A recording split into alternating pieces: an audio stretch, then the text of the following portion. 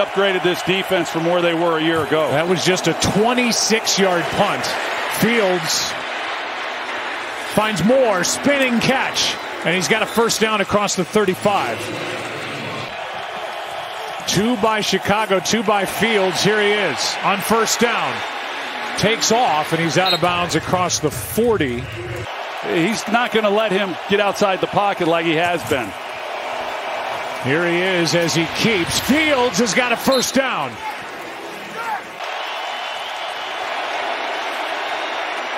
Fields lets it go. DJ Moore has it down inside the 15.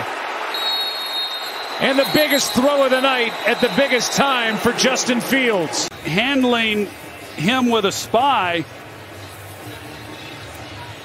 You can see the pocket that Fields has in the time, and he just sets up and, well, he just fires it in there against that zone look defensively. So I'm a lot surprised, quite honestly, that Flores has not come after him, because they haven't handled that very well, and I understand.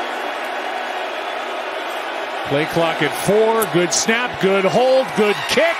Bears are back on top with 10 seconds to go.